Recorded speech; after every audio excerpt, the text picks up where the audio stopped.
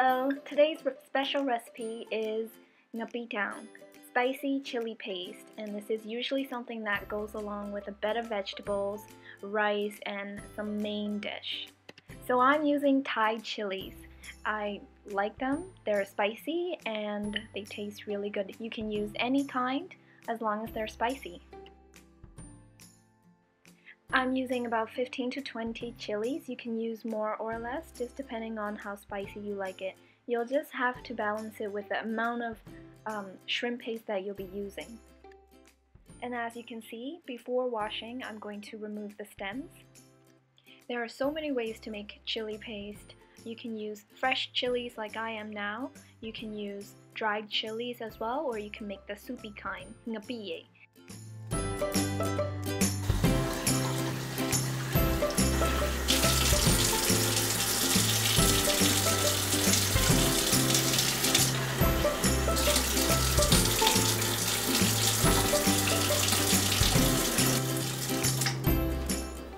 Wash and drain and transfer into a pot.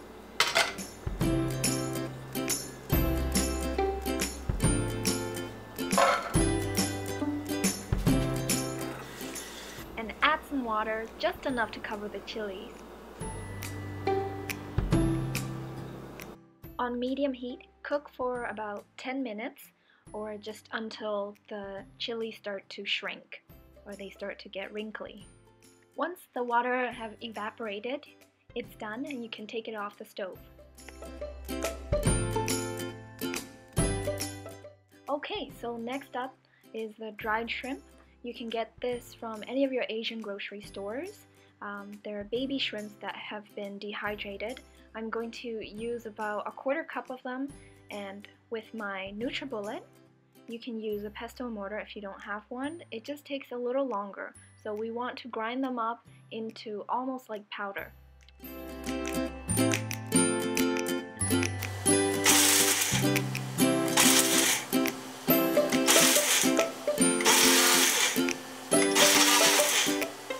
And this is what I mean by almost like powder. So it's not completely powder. So you can see here, we'll be using about half of this, but I'll be adding just little by little.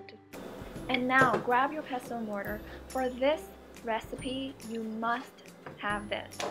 I don't know how to make a chili paste any other way, and I've never done it. It's just the whole ingredients of mixing it. It works better with this. I'm adding a pinch of salt because it helps to grind it up together. Be very careful when you're doing this because the chilies will fly off and go into your eyes, and you don't want that. So be careful.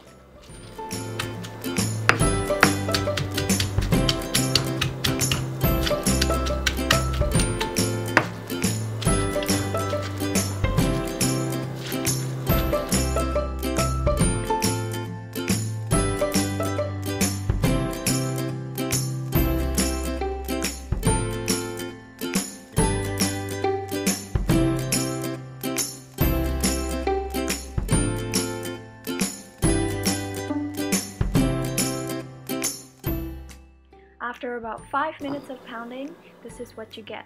So you can see here it doesn't need to be completely pounded, it's just roughly done, so that's okay. And next we have here shrimp paste, ngapi.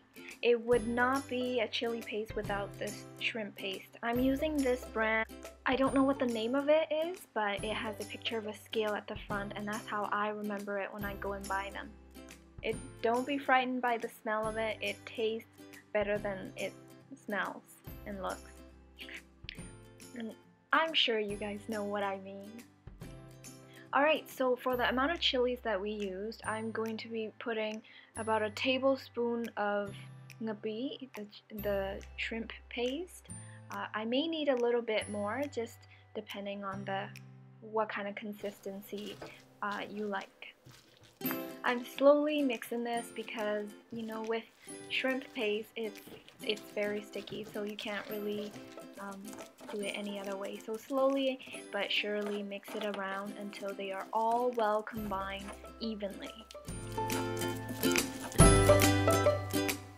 And this is what mine looks like so far.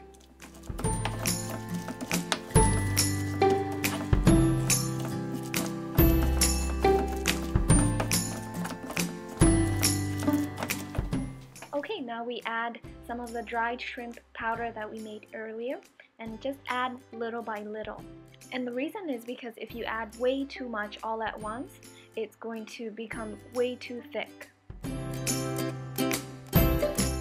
Once again, mix it really well.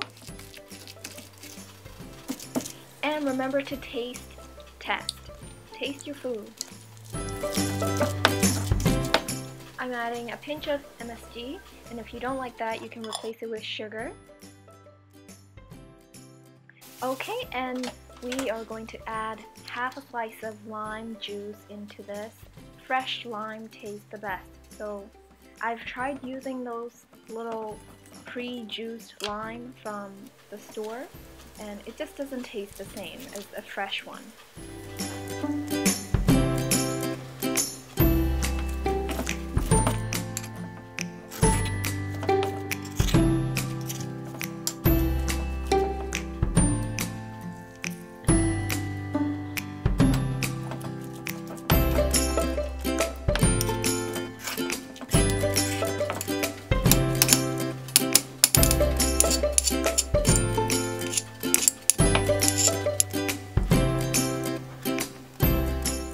And that's it. We are done. I'm going to transfer this into a nice little bowl and eat it with rice and some vegetables. You can have it with any kind of vegetables, boiled or fresh. The more, the better. But unfortunately, all I had today in the fridge were mint leaves, but it'll do. I made some little rice balls with whatever was left over in the pesto mortar and made little balls of rice mixed with chili paste. So good.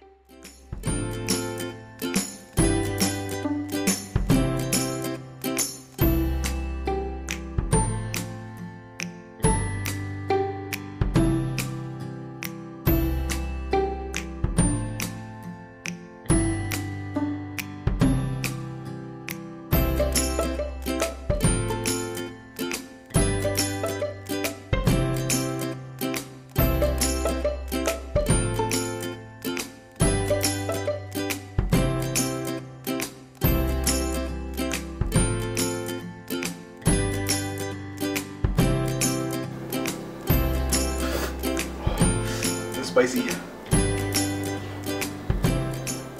Okay, you guys, thanks for watching. I hope you enjoyed this recipe, and I'll see you again next time. Bye!